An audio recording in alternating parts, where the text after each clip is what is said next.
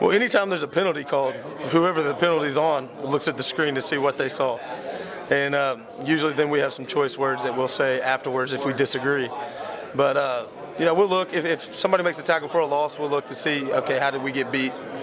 Who made the tackle? If there's an extra guy that came free in a pressure, we'll kind of try to get a quick film study at that time that we can to try to make an improvement so it doesn't happen again. We express our disagreements and our concerns if we think that the call was wrong, but the officials have a tough job, so they have to call it the way they see it, and it doesn't really matter how we see it. It's what they say is going to go. You'll try to get little coaching tips and try to see what you did or how you did it, because how something may feel for you may not be the way it went.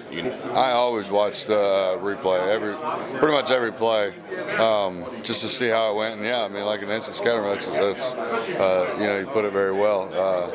I always like to see how I looked, how the play went, what could I do better.